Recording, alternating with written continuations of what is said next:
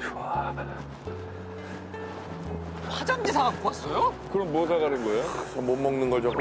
아, 좋아.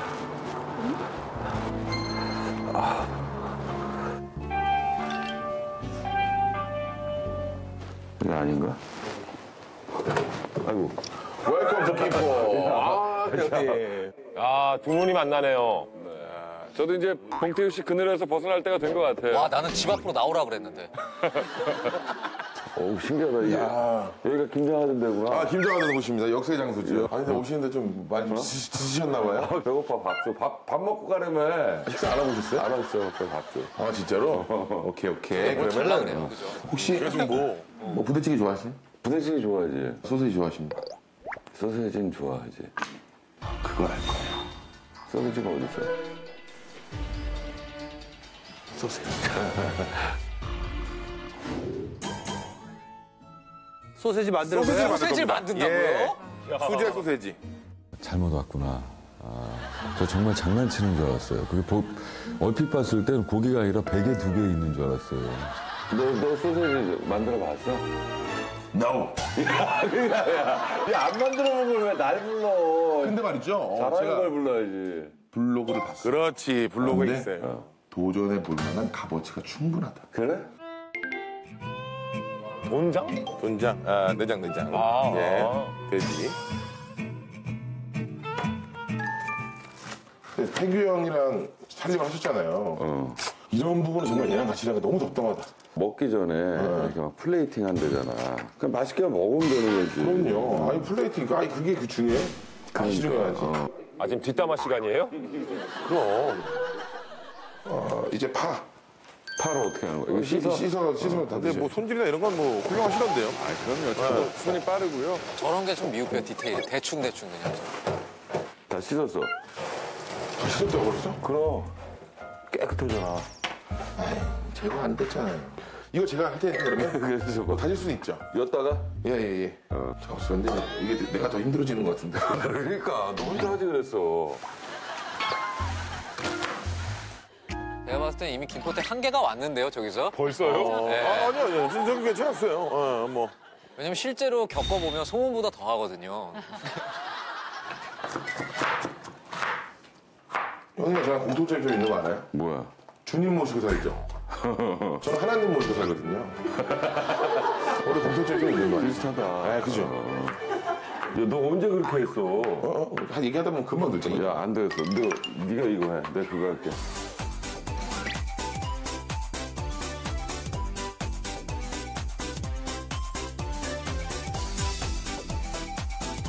난 일단 다 한 것 같아. 그래요? 그러면은 여기 파만 하고 좀 쉬시면 될 것 같아. 파를 왜? 근데 또 하세요. 얘기를 하는데 한 번씩 체크해줘야 돼. 체크를 한 해줘야 번씩, 돼. 예. 이 정도면 된 거 아니야? 더. 조금만 더 열심히 해보세요. 다 했어요. 야, 진짜 이제 완벽해. 거의 다 됐어. 응? 10번만. 한 번 더. 10번만 더. 일단은 우리가 5, 6, 7, 8. 정말 딱 10번 하시는 거예요? 그럼요.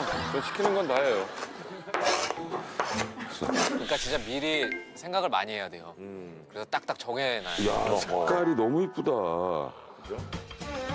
저렇게 채소가 많이 들어가는 거 몰랐어요, 진짜 저.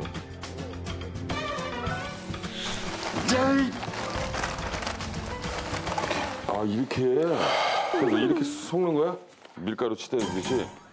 저게 집에서 하는 양인가요? 진짜 저게? 음식점 양 아니에요? 그럼요. 같이 나눠 먹었잖아. 왜 이래요? 아이. 슬슬 하셔도 돼요, 이제. 안녕해야 되니까. 그래서 마늘 좋아하시죠? 이렇게 마늘. 설탕 좋아하시죠? 아, 그래도 음식 단 건 너무 싫어. 달지 않게 해줄게. 걱정하지 마세요. 야, 그럼 치대기 전에 양념을 아니, 조금 좀 어느 정도 한 다음에 해야 돼. 섞는 느낌이야. 에이, 믿어봐요. 그러니까 김포댁은 좀 얼으면서 자라네요. 그럼요. 잘한다. 룰루랄라 신나게 서로 즐겁게. 김장김치 담그는 다음 뒤집고, 또 뒤집고, 말할 시간이 없고, 또 뒤집고. 자, 또 뒤집고.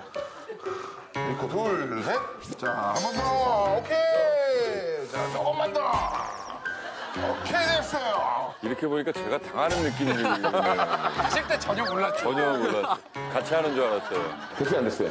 됐어. 아직 안 됐어. 왜 또? 전부 좀 들어가야 돼. 자, 밑에서부터 다시 한번 힘내볼게요. 오케이. 조금만 더요. 헬스 트레이너야. 맞아. 헬스 트레이닝 꼭 2개 정도 더 시키잖아. 그렇지. 야, 다음에는 좀 쉬운 거 할 때 그때 불러줘. 살림 장난 아닌데요? 아이, 내 원래 손맛이 있다니까. 오, 진짜 손맛이 직접 보니까. 칭찬해줘야죠. 그럼 바뀐다니까, 사람이. 칭찬은 승우도 움직여요. 줘봐. 갖고 와봐. 내가 해줄게. 줘봐. 갖고 와봐. 내가 해줄게. 진짜요? 그럼 너 그렇게 해가지고 안 되겠니? 치다는 건 내가 잘해. 말도 안 돼. 배가 다 뿌듯하네요, 정말. 이거를 그러면 간이 좀 됐는지 한 조각만 먹어볼까요, 일단? 그래, 2주먹. 한 주먹 하면 네가 다 먹을 거야. 아직 멀었니? 다 됐어. 세윤아. 예. 아직 멀었어? 냄새 봐. 아이고. 지금 먹어보는 거예요? 한번 구워 먹어보세요. 양념 잘 됐나, 한번. 우와. 맛있겠다. 이렇게만 해도 맛있을 것 같은데. 맛있겠다. 잘 됐어? 눈 살짝 감고 계실래요? 살짝만. 후. 없어. 이거 제가 하는 거예요. 자,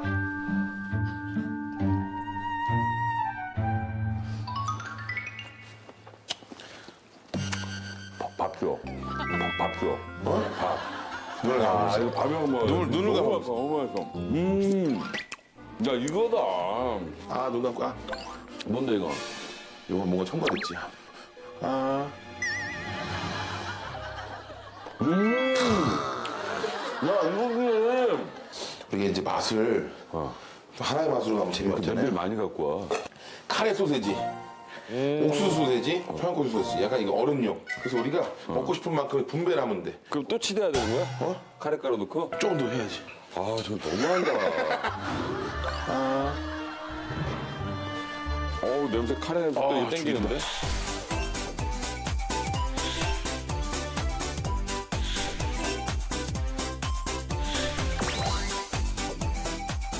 이제 끝을 찾아 여기 한번 묶어볼까요? 여기를 꽉 진짜 이누니까 오케이. 깔때기에 여기 딱 넣으시면 돼요. 됐어? 깔때기를 이용해. 밀어든다. 저는 카레부터 만들겠습니다. 됐다. 이거 야, 근데 저게 진짜 쉬운 게 아닐 텐데. 원래 저거를 넣어주는 기계가 따로 있죠. 그쵸, 원래는, 예. 다음에 기계 사서 불러주세요.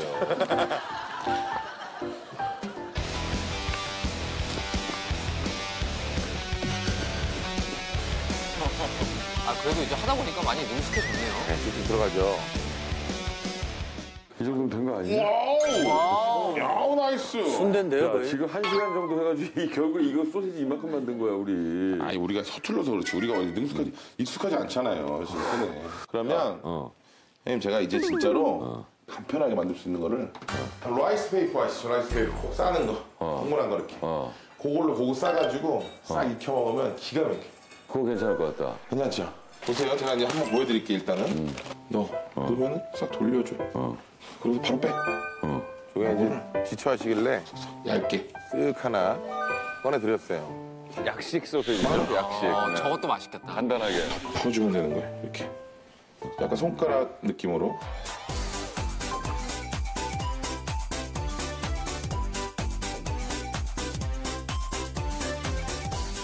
뭐 좀 배고프세요? 배고파.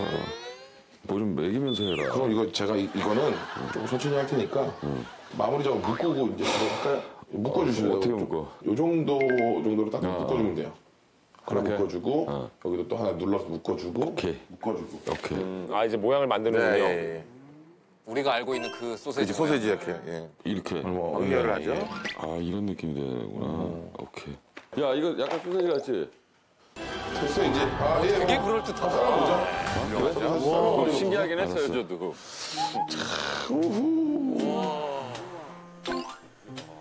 바로 지금. 어우 이게 크네.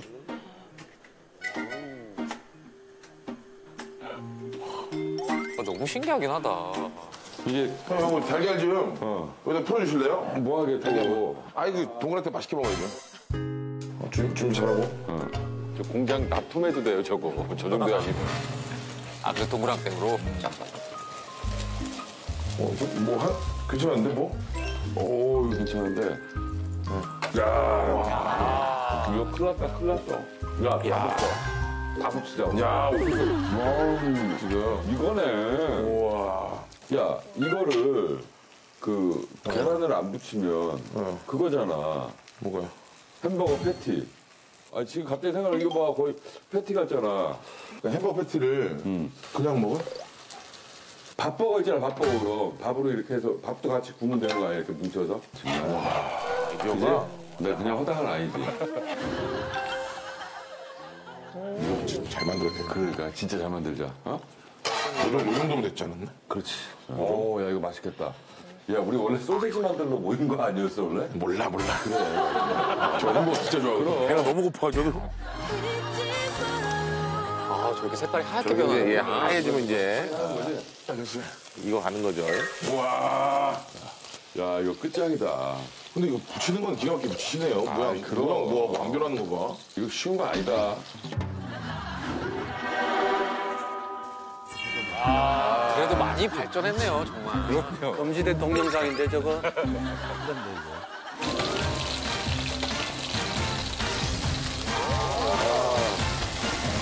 근데 이 고기가 익었을까?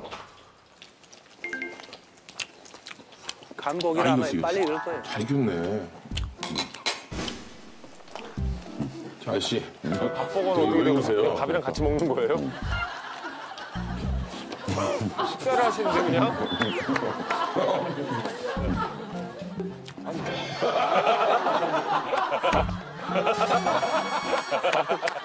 야, 소세지 갖고 와봐, 해주면.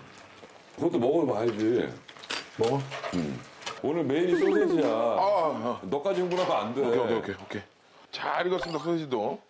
오, 야. 토마스 요리하는 거야, 뭐. 오, 이거 너무 괜찮다. 야, 뭐야, 완전 소세지다. 이렇게 하면 서로 없지 않나? 이야. 야, 저렇게 되더라고요. 결과물이. 신기하다. 야, 이거 진짜 소세지 같다. 갔다가 아니 소세지인데? 아니, 그래도 난 진짜 소세지 아닐 줄 알았어.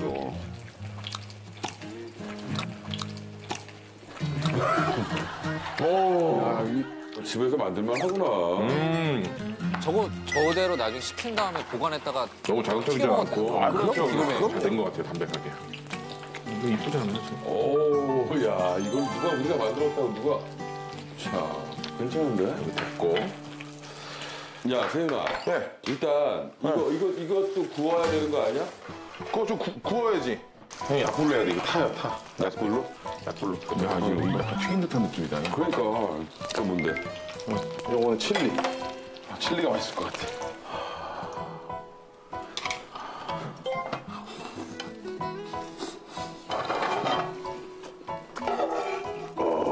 어때? 쫄깃쫄깃하네. 피가 일단 라이스페이퍼라 쫄깃쫄깃하니까 약간 그 떡 먹는 듯한 그런 식감도 있고. 춘권 느낌이에요. 네, 춘권 느낌. 네. 저걸 또 튀기면 에그로이 되는 거잖아요. 네, 네. 우리가 오묘해. 동서양의 만남이야. 그러면 좋아. 안에는 소세지가 있잖아. 베트남과 독일의 만남. 독일 남편과 베트남 아내가 만나서 함께 만드는 요리 같아. 그렇다면 독일 남편과 한국 아내가 만드는 밥버거 한번. 오케이. 야, 이쪽으로 한번 네가 만들어봐. 사이즈가 대충 좀 맞아야 되는데 요걸 좀 여기다 맞출까? 좀 더 넓어야겠죠? 아니야, 이렇게 좀 밖으로 나와야지 또 이렇게 있어. 고기가? 고기가 밖으로 나와야지. 우와. 있다고요. 너 그런 생각을 했었지? 왜 고기가 항상 빵 밑에 덮여야 된다고 생각을 했지? 아니야. 이게 좀 나와줘야 돼. 두 분이 아주 신났네요. 신났어. 또 스모 형님이 음식이 맛있으면 신나하시거든요. 왠지 찬밥 기름 너무 있어가지고 딱 덮어야 되나? 야, 난 이렇게 먹을래. 난리 났다. 난리 났다. 이렇게 해가지고. 뭐야? 나 이게 볶음밥 해 먹을래. 그냥? 이렇게 해가지고. 그럼 이게 볶음밥 될 것 같은데? 이렇게 해서 이렇게 볶음밥 해 먹으면 되지. 이거 괜찮은데, 이것도. 어? 하시죠.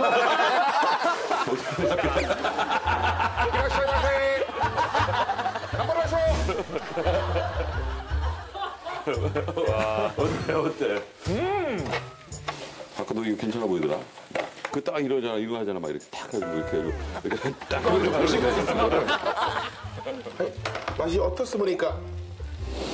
오이시.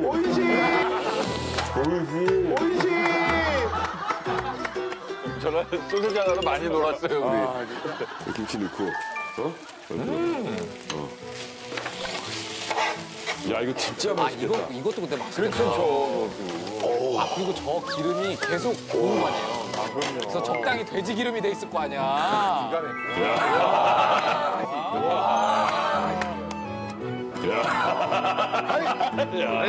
아 진짜 맛있겠다. 끝내준다, 우리. 근데 이거는 진짜 즉흥적으로. 스튜디오로 가져오나요? 가져오나요? 김치볶음밥, 그지? 어떤데? 맛있네. 맛있다니까. 아 근데 저 김치볶음밥이 진짜 맛있을 것 같아. 아, 근데 저기 꺾였는데 저 메뉴가 저기다 계란 바뀌었는데 하나 딱 올리면 끝나죠. 솔직히 저 볶음밥이 너무 좋았어요.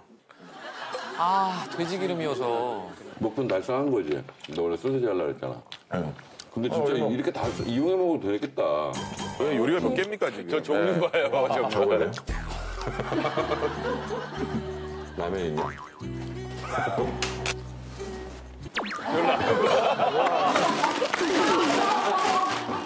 너 어디 피난 나니? 저거 할래요? 내 입은 짜장라면